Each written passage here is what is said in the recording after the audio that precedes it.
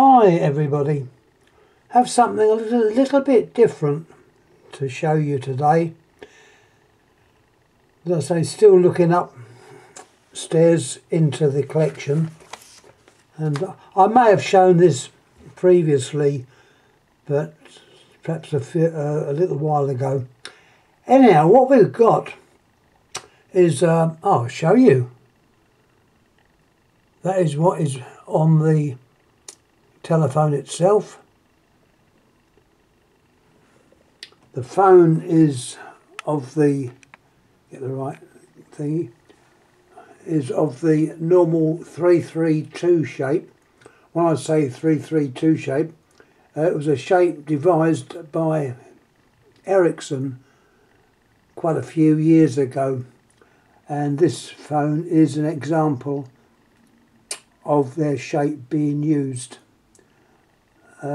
Okay, there was differences. Obviously the back is held on differently, but basically it's the same shape as a 332. Now while I've got the handset out, let's have a quick look at that. Well made these phones were. There's a receiver which has a metal diaphragm, which you have to slide these on and off. Don't try and lever them off because they're obviously under magnetism. You have to slide them on and off so you don't damage them. And the microphone or transmitter goes in there, which I will show you.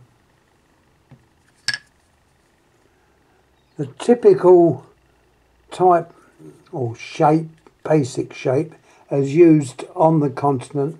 This is a particularly well made one. Nothing on it, I can't see anything on it.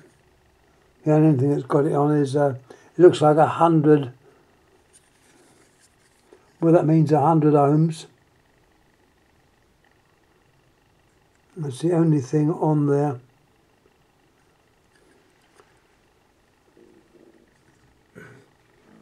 Anyway, looking at close-up things, let's have a look.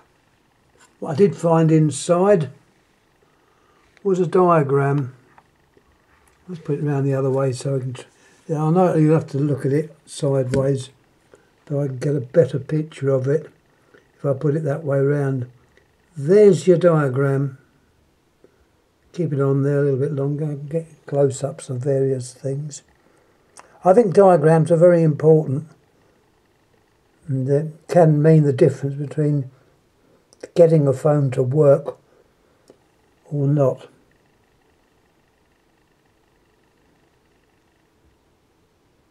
There's the diagram. Turning the base plate over, you've got a date there.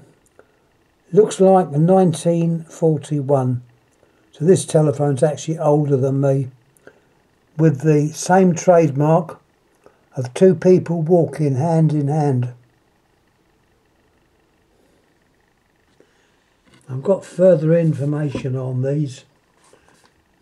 The name is Prchal-Ericsson from Praha-Kolin. Now Kolin is actually a town, I think, in the Czech Republic.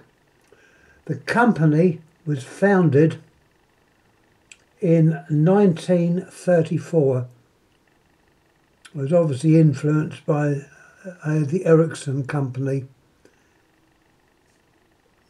In 1946, being connected with Czechoslovakian, the company is thought to become Tesla Kolin.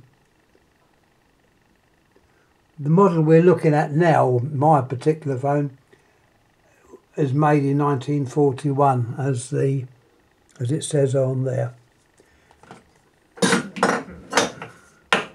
So yes, quite a good phone, well made. The handset also, to prove that it's the right handset, you've got the same logo in there, exactly the same. And the box that goes on the wall likewise the two walking figures. That's your connector. The cable going out there, line cord, is the early type, which is braided, and the handset cord is a pleated cord, which you'd expect to find. Turning the phone over, this is a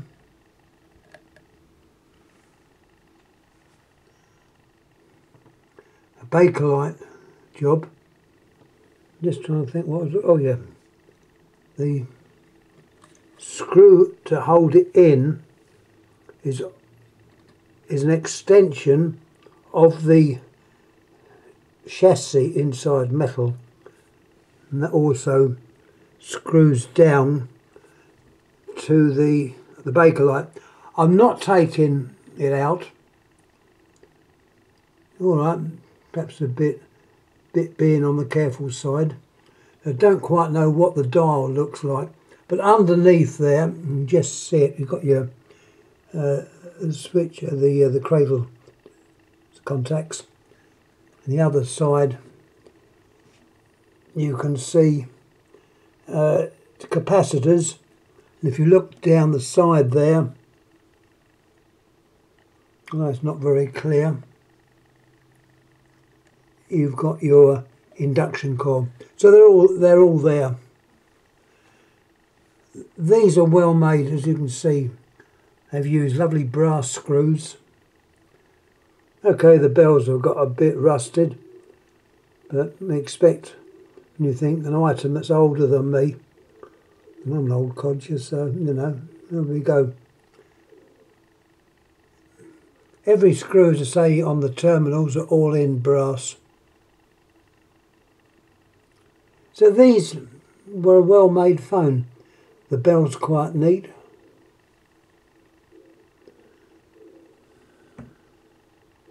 I think anything else? No, that is more or less all I've got to say about this phone. I think it is possibly a fairly rare phone. It does appear on Google with quite a few entries. The Radio Museum has a mention of this, and also the Imperial War Museum.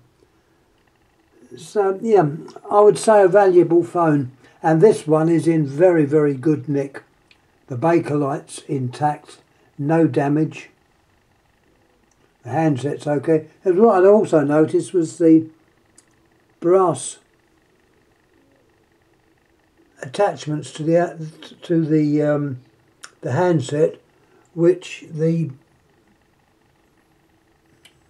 screw into, the cap screw into, which is rather nice. Anyhow, that is more or less all I've got to say about this phone.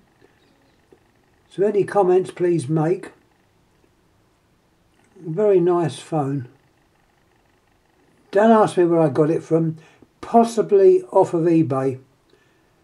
Remember, in those days, originally, you could pick up phones for a sensible amount of money. This one probably would have cost a little bit more, probably being imported from wherever it was imported from. I can't remember. But phones in the whole are getting very sillily priced. Even the 706, which are common, well, I think they're common, they're asking big money for them. I think I saw one up for £200. Absolute stupidity. But there again, if people can get that, I suppose they will do this. I certainly won't pay that kind of money for a 706. I've got some, but not at that price. Anyhow, I've finished chatting away. So thanks again for watching. And as I say, this is the recapping very quickly. The Prchal-Ericsson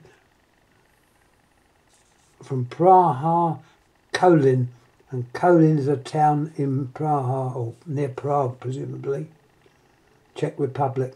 Company founded in 1934, and in 1946 it became part of the Tesla empire, I could say. Tesla, Kolin. And this model we're looking at was manufactured in 1941. Thanks again for watching. Thank you.